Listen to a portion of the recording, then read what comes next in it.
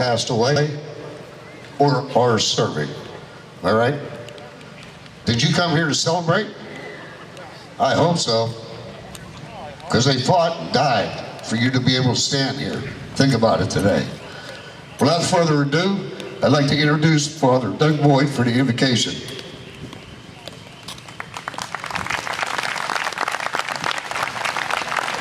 We ask your blessings, Lord, on your good people who come out today to honor all those 1.3 million people who have died in our wars, preserving freedom over these many years. We thank you. We thank them, Lord, and we honor them this day. And we just ask your blessings upon your people as we continue with our program. And maybe that we continue living lives that are well lived. That's a good way to honor them.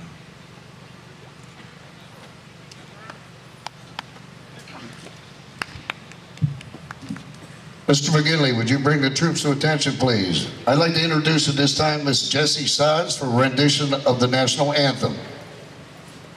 Hey, down!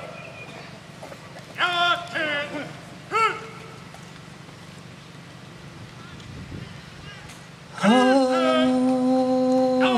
say, can you see by the dawn's early light what so proudly we hailed at the twilight's last gleaming, whose broad stripes and bright stars through the perilous fight o'er the ramparts we watched were so gallantly streaming, and the rockets spread glare, the bombs bursting in air gave proof through the night that our flag was still there. Oh, say does that star-spangled banner yet wave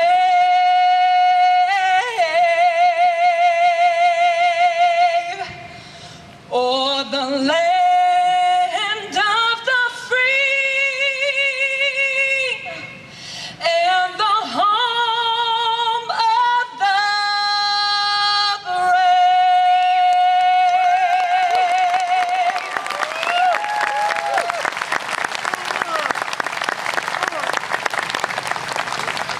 At this time, I'd like to bring Mr. Mike Murphy up for the reading of the general orders.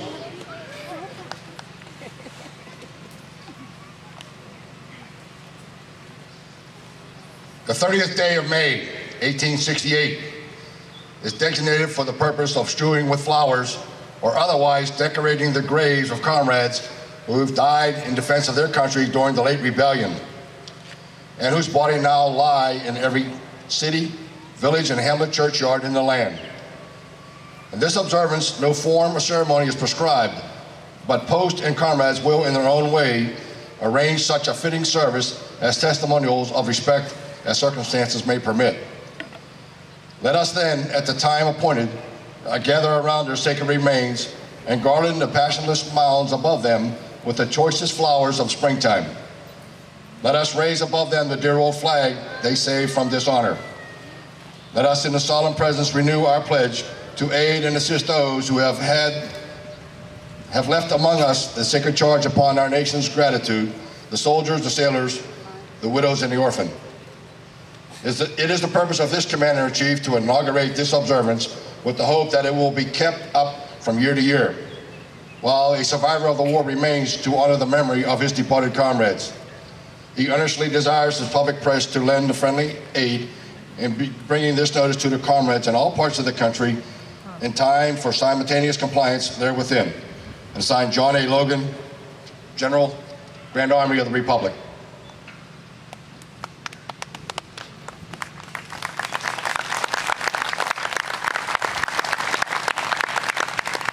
At this time, I'd like to introduce Mr. David Mishner. He's the president of Allegheny Cemeteries. Good morning and welcome to Allegheny Cemetery. I invite all of you to stay after the service for some food, music, and a car show located near our fountain area. The Allegheny Cemetery Historical Association, which sponsors this event, is holding a prize raffle also, so please take part and participate. Allegheny is a non-profit cemetery chartered in 1844 by the citizens of Pittsburgh and is governed by a non-compensated board of directors. Upon this sacred 300 acres, nearly 133,000 people have been laid to rest, more than 13,000 of whom are veterans of the armed forces from every American single conflict, including the Revolutionary War. Today is the day set aside to honorably memorialize these men and women. Our gathering at this site is a testament that their service is not only remembered, but honored with dignity and respect. We also have the opportunity, as we are gathered here today, to demonstrate to the many veterans standing along beside us a sign of our appreciation.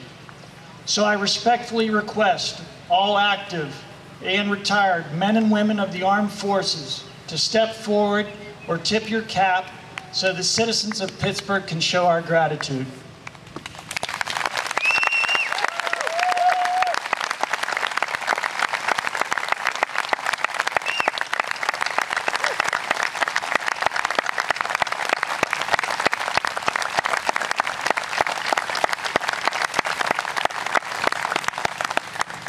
Ladies and gentlemen, now that the veterans have stepped forward, I ask the rest of us Pittsburghers to step forward as well.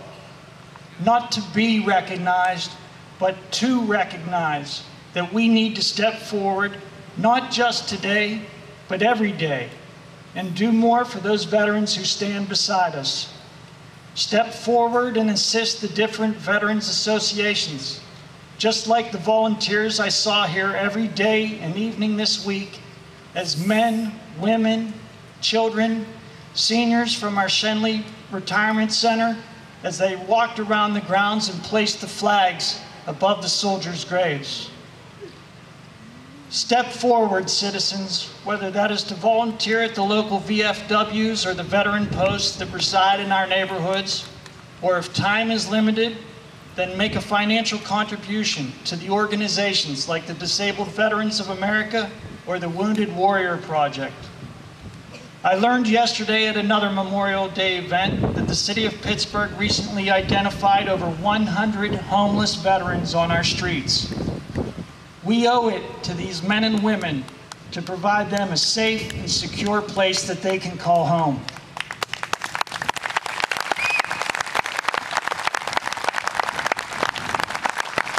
Your contribution of time or money makes a difference, no matter how large or how small. Our field of flags that fly above the graves along this parade route to our monument is a small gesture of the unselfish and anonymous acts of kindness from the people who have made the decision to step forward. I thank all of you for taking those first steps by being here today to honor those who have gone before us. And I ask all of you to take the next step by doing a little more to those veterans who stand among us. May our veterans lie in peace. May their sacrifices never be forgotten. And may God bless America.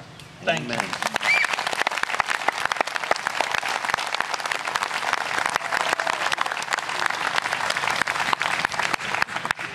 Okay, at this time I'd like to bring up Mr. Joe King. He's a Pittsburgh firefighter out of Local 1.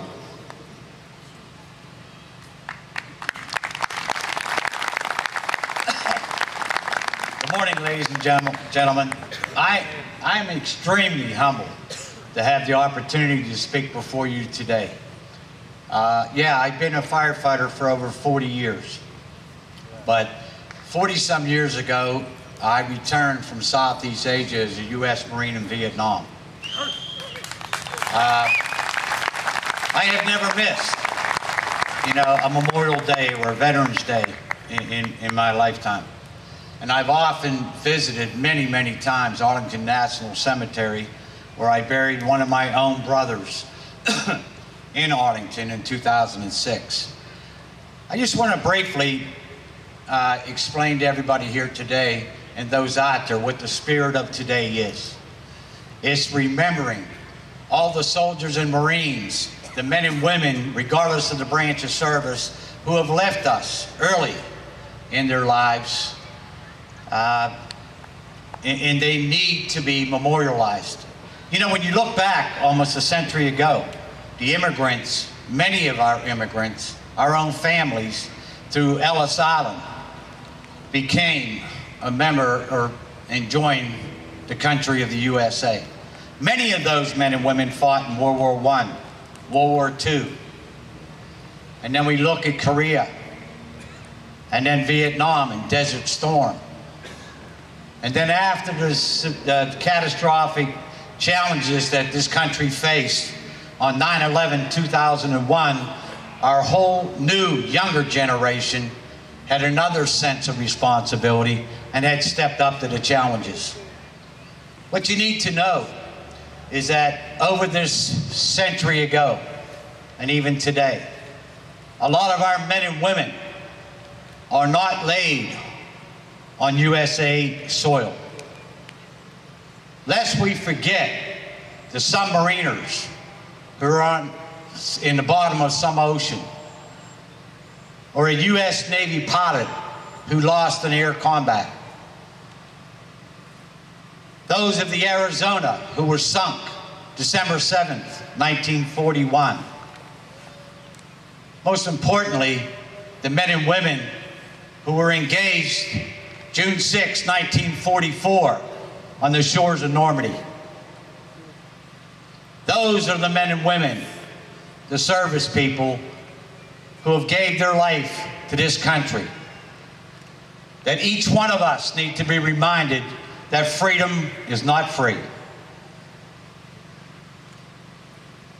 With that, we have a saying, regardless of what branch of the service you're in, people live a lifetime in this country wondering if they ever made a difference. Men and women in the military do not have that problem. Thank you.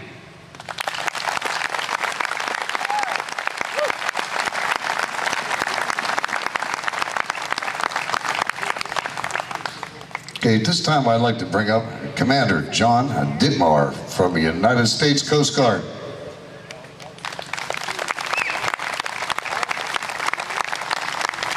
Good afternoon, everybody. Good afternoon. I would like to thank the St. Mary's and Allegheny Cemetery Association for inviting the Coast Guard to be here with all of you to honor and remember our military veterans. Mr. Hal Bauer, a veteran himself and supporter of U.S. Coast Guard personnel in Iraq and Afghanistan, recently sent me the May issue of the VFW magazine.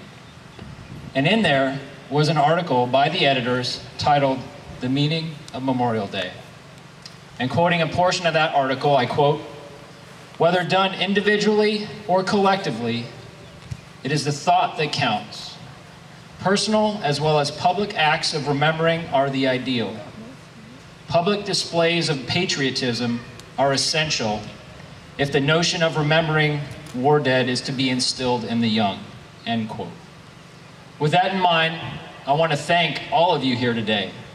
You are all here collectively in a public display of patriotism to remember our nation's heroes. And I see all the children present who are here to witness this ceremony and carry on this annual day of remembrance. I am honored to share this important day with all of you. These hallowed grounds are a testament to the brave men and women who gave their lives to preserve our nation's freedom. Today is one day a year we can honor their sacrifice, but every day we live free, we cannot forget to remember the price they paid for our freedom. The names on the graves, headstones, and monuments here in the United States and in foreign lands are more than just names. They are fathers, mothers, daughters, and sons. They are shipmates and they are friends, and they are not forgotten. We are all connected because we are protected by the same freedom that they fought and died to preserve. I would like to share a name on a grave marker in a cemetery like this, thousands of miles away in the state of Washington. This is the name of a Coast Guardsman, and he is an American hero that you may not be familiar with. I'm humbled to share part of his legacy with you. According to his official U.S. Coast Guard biography, Signalman First Class Douglas Monroe was the son of Mr. and Mrs. James Monroe of South Cle Elum, Washington, which is about an hour from where I grew up. Also from his biography, I quote, "Douglas A. Monroe died heroically on Guadalcanal, 27 September 1942. Having volunteered to evacuate a detachment of Marines who were facing annihilation by an unanticipated large enemy force, he succeeded in safely extricating them, and in doing so was mortally wounded. His Coast Guard biography also states that he remained conscious enough to utter his final words, 'Did they get off?' In his last moments, Douglas Monroe was not concerned with himself. He only thought of those Marines he was trying to save. And as you know, the Coast Guard is a life-saving service, whether it is times of peace or times of war. For his actions that day, Signalman First Class Monroe posthumously received the Medal of Honor. Every day, men and women in the U.S. Coast Guard are inspired by the leadership, values, and sacrifice of Douglas Monroe. His memory and his name are alive aboard the crew aboard the Coast Guard cutter that bears his name. His legacy lives on in the Coast Guard recruits who learn our core values of honor, respect, and devotion to duty, located at Monroe Hall at Coast Guard Training Center, Cape May. Today and every day, we can honor and remember our nation's heroes. This remembrance is not hard, it is the right thing to do, and it is what makes our country the land of the free and the home of the brave. Semper Paratus. Thank you.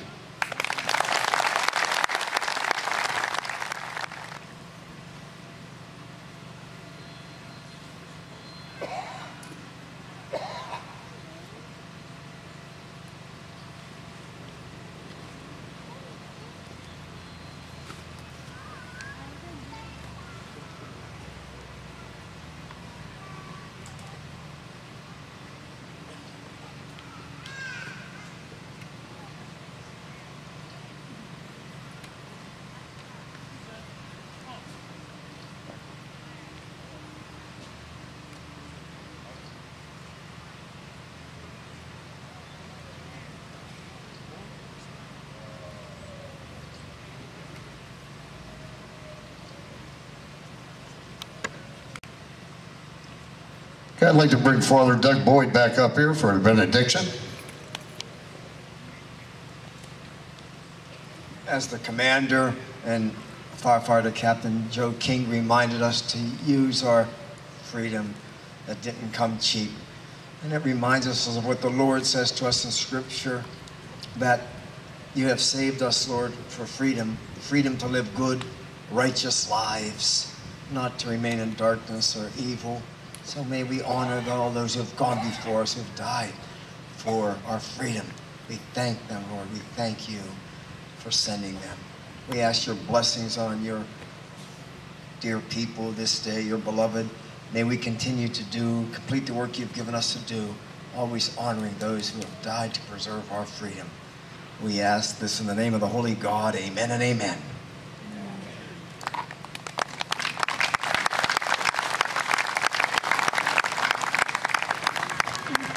I'd like to have the Pittsburgh Firefighter Band play a musical rendition of Amazing Grace.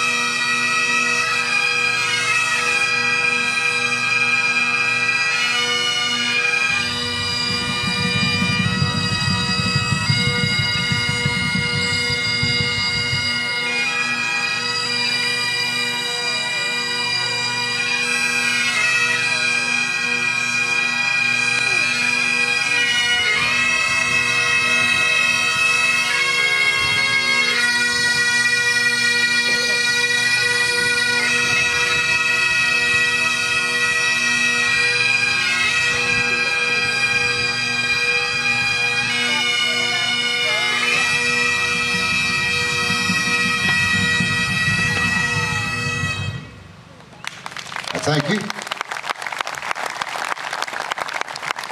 Okay, this time, I'd like to ask those of you who are able to stand.